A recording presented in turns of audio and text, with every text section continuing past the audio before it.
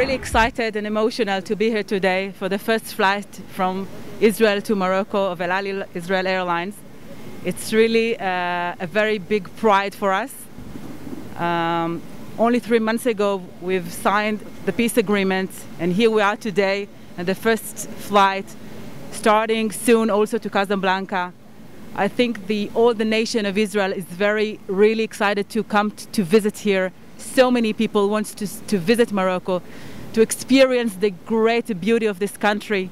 And I'm sure that many Moroccans will come to Israel and see the beauty and all the religious sites. I think this is a great opportunity for good business cooperation.